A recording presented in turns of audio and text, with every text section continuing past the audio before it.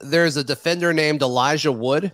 Have you ever worked in a Lord of the Rings joke during a call? He hasn't made too many plays. I think he made one tackle in the game, but I got to get some Tolkien in there at some point, especially now that the Amazon series is starting up. So yeah, gosh, it's so bad.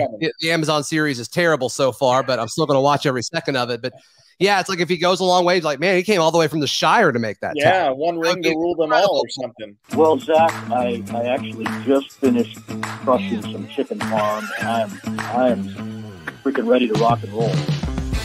You are Locked On Auburn, your daily podcast on the Auburn Tigers. Part of the Locked On Podcast Network, your team every day. Yes, welcome on into Locked On Auburn, your daily Auburn Tigers podcast. I'm your host, Zac Blackerby, and thank you so much for making Locked On Auburn your first listen every single day. Today's episode is brought to you by Upside. Download the free Upside app and use promo code LOCKED to get $5 or more cash back on your first purchase of $10 or more. And joining us now here on Locked On Auburn, the voice of San Jose State, Justin Allegri. We were talking about this before, but it's been a minute, but you guys have made the trek over to Auburn before not too long ago. Yeah, for me, it's not going to be as much of a shock this year. I know for the players that have never been to an SEC venue, it's going to be a little bit more eye-opening, but I've always said it's one of my favorite spots to go. I thought the people at Auburn were great.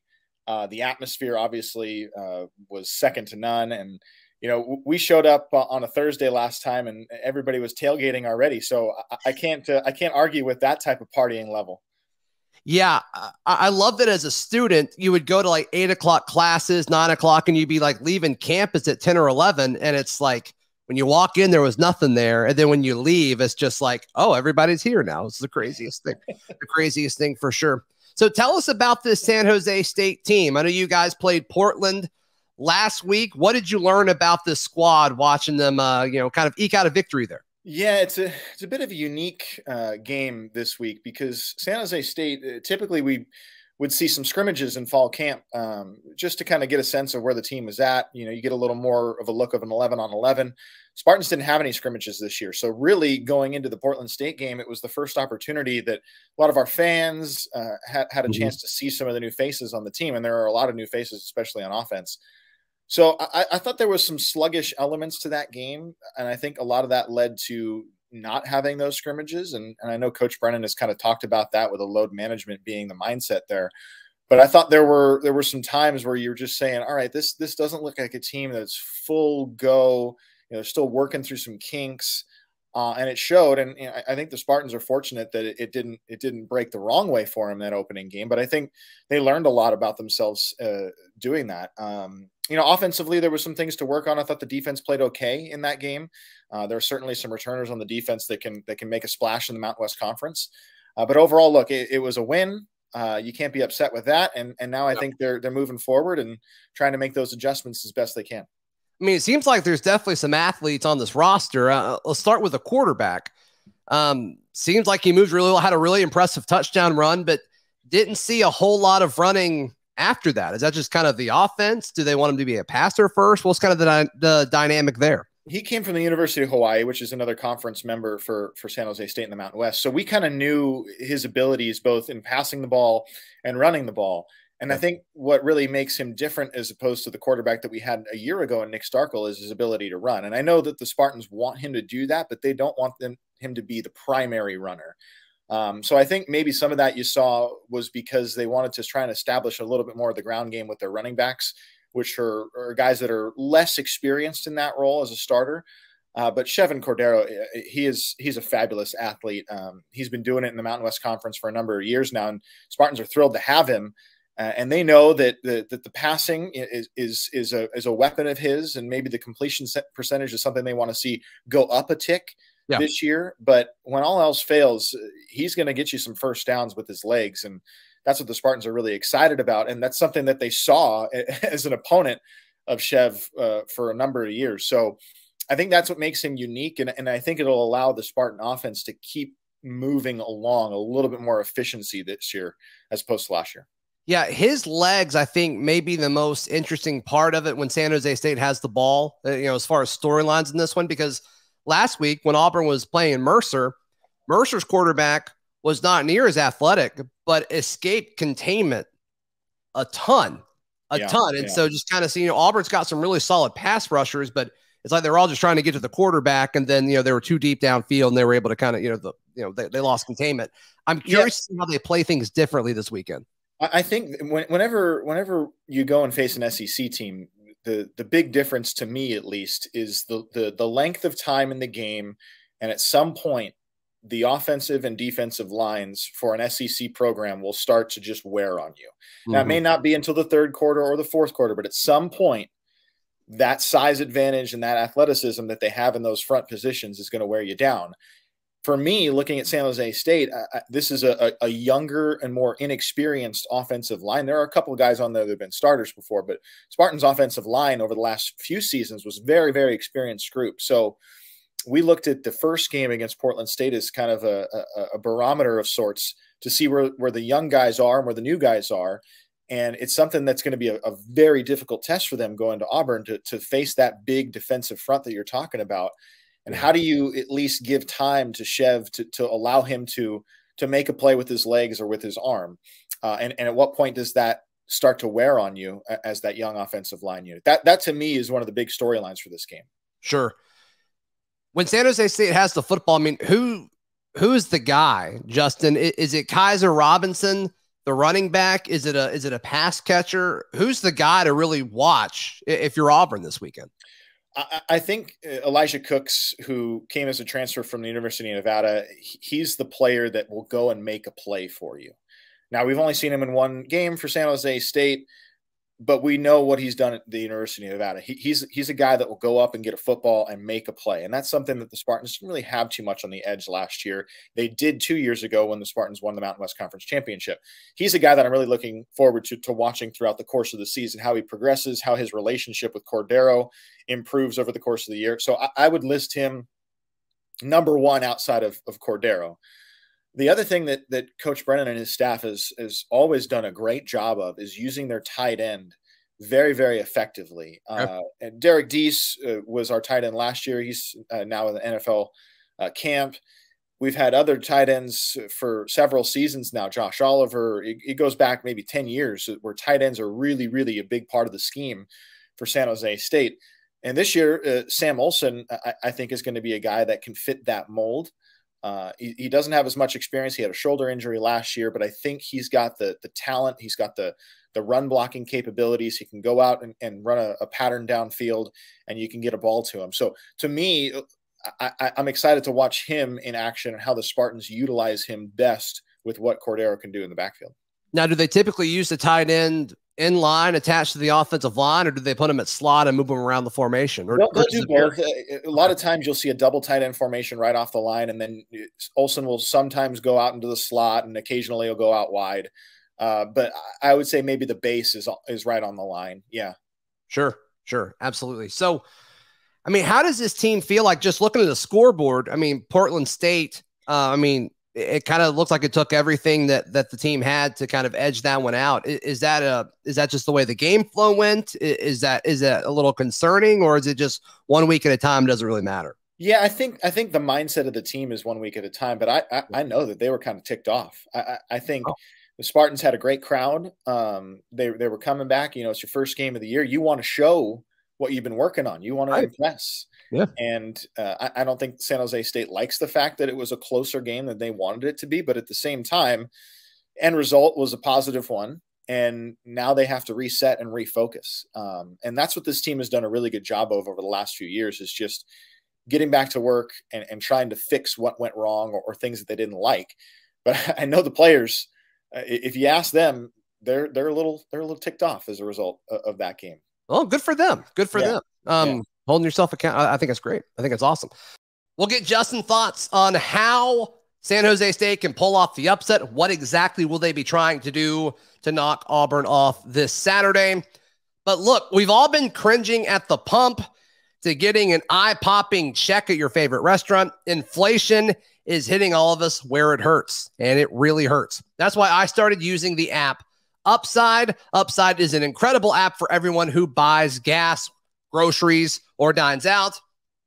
odds are if you're listening to this, you do probably all of those things, but you definitely do one of them. With every purchase, I'm earning cash back thanks to Upside. To get started, download the free Upside app and use my promo code LOCKED and get $5 or more cash back on your first purchase of $10 or more. It's extremely easy to use. You take a picture of the receipt, and then a little bit later, money pops in to your Upside app account. Very, very cool. Very, very user-friendly.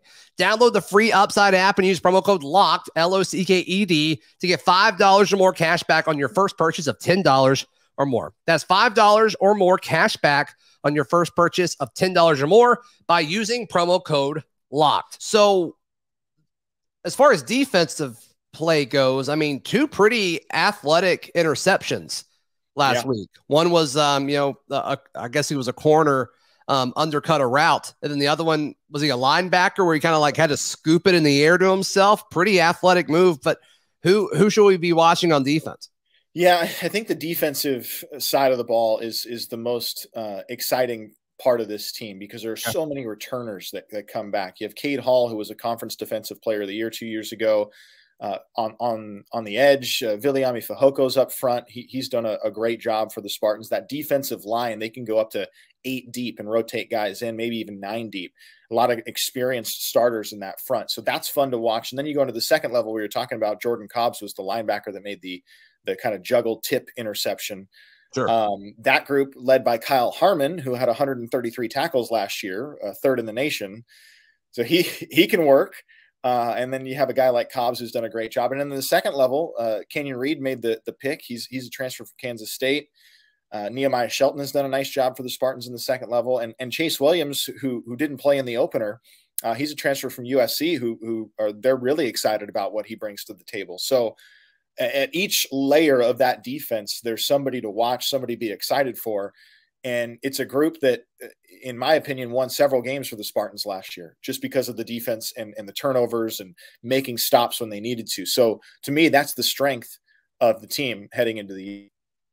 Yeah, when I was watching San Jose State earlier in the week, I wrote down Kyle Harmon's name, and I talked about him a little bit on the show yesterday because I think something that's going to be interesting to see Auburn develop over the course of the season is the strength of their interior offensive line.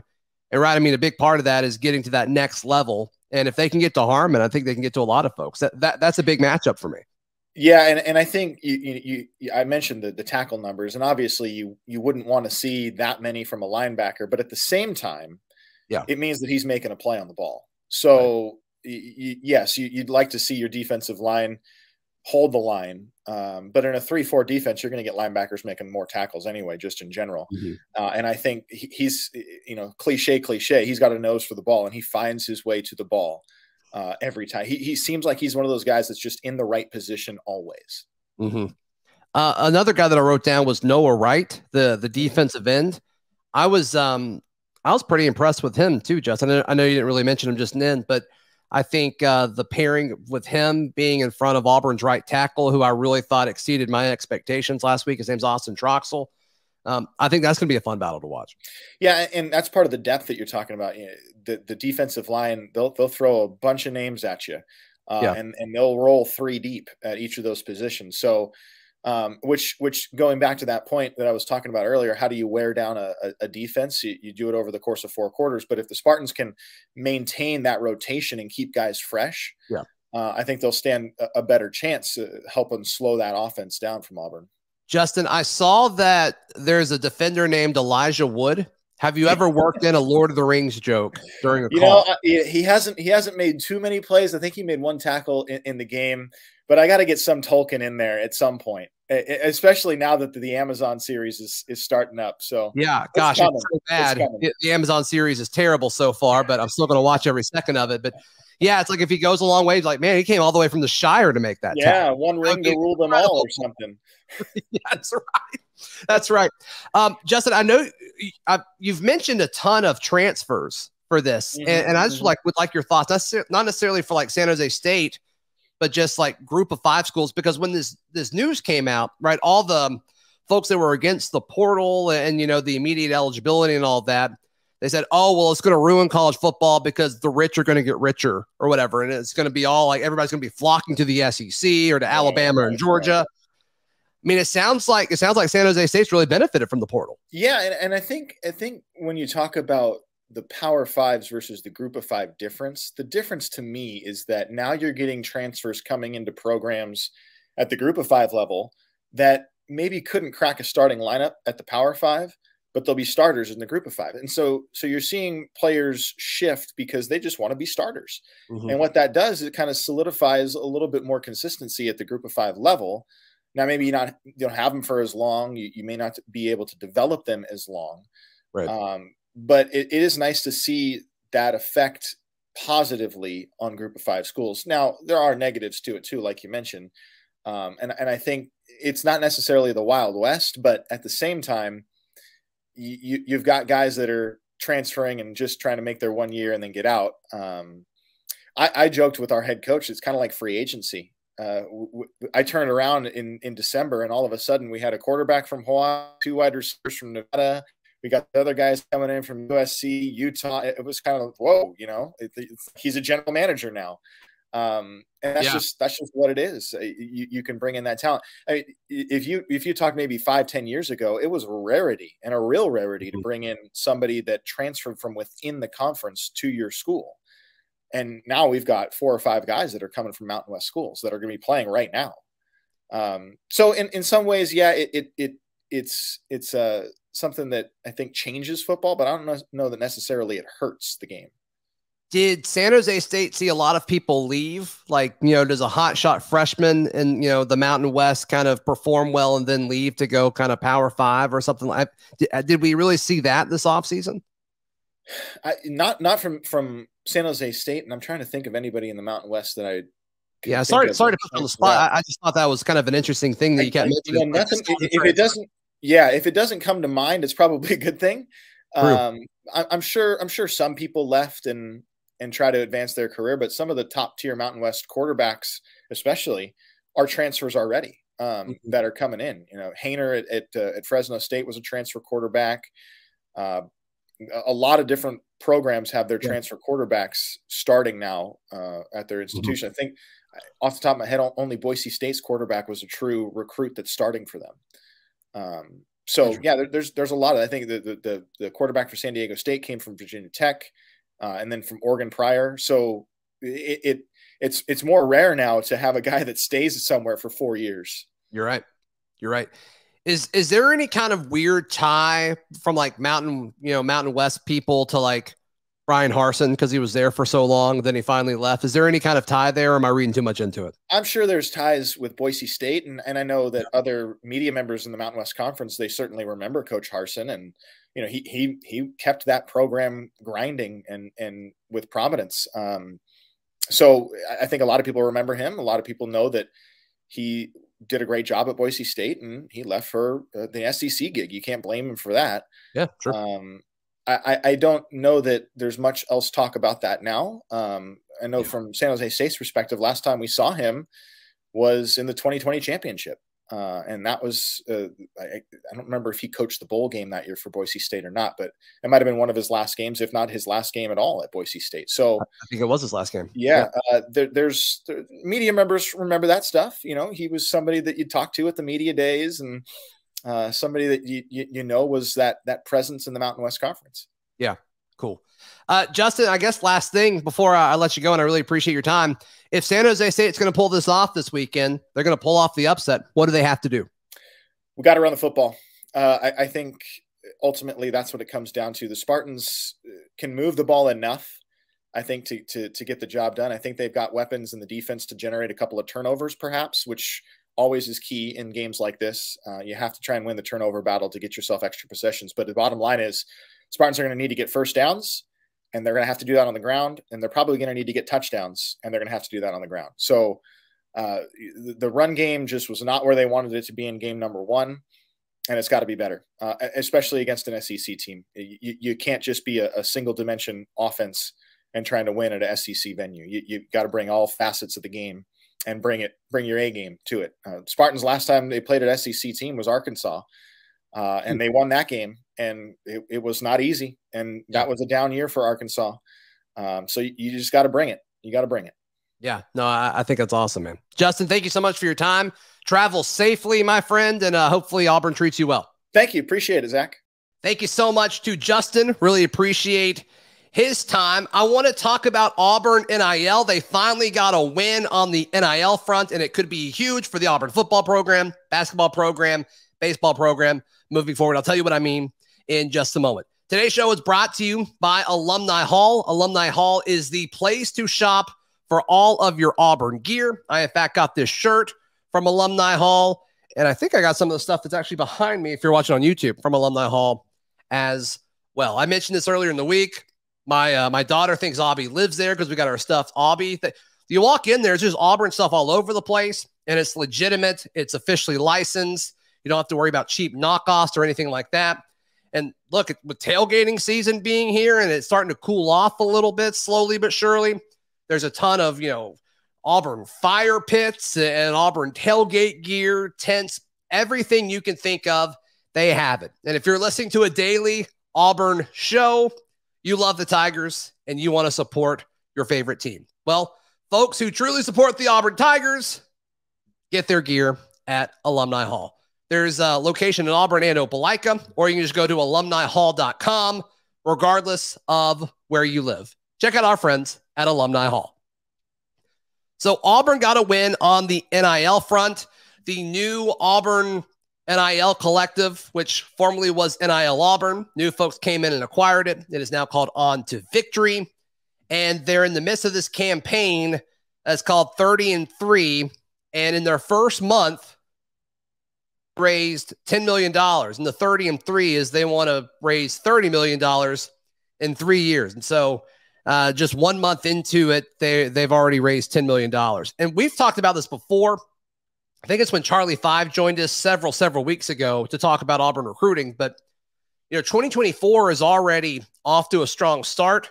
I think some of that has to do with them knowing that money will be there in the future. It's not necessarily there now, but it is in the future. And this is what we've heard, right? That NIL Auburn got the infrastructure started, which was great, but it was still just lagging behind where other schools in the SEC were. And then this new group comes in, On to Victory. They rebrand it, they rename it. And we were just kind of told, hey, this is the future. Auburn's in good hands. Resources are coming. Like, okay. We kind of heard that all summer. And then to me, this is the first bit of proof where it's like, okay, all right, maybe things are trending up for the Auburn Tigers from an NIL perspective, which is obviously huge for recruiting, for keeping players on campus, which is an interesting dynamic now that the transfer portal is such a big thing. And so, we saw Auburn get NIL wins with like Tank Bigsby sticking around. It kind of makes you think, did so many people choose to come back? I mean, obviously, Bryan Harsin has sold this team on this culture. Guys like Owen Papo, guys like Colby Wooden. But you got to think that NIL was involved somewhat with some of those decisions. Maybe not all of it, but even if it was 20% of the decision, it still was a factor. I think you're going to see less and less folks leave Auburn because you're seeing more and more folks be taken care of due to On to Victory. I'm looking at the page on On3, auburnlive.com, and a few notes that it says, I think Hoke wrote this. Yeah, Justin Hokanson wrote this. The collective plans to operate on 10% of all giving, devoting 90% of all funds back to supporting Auburn athletes. I believe NIL Auburn was 80%. And so obviously that's a nice situation to be in.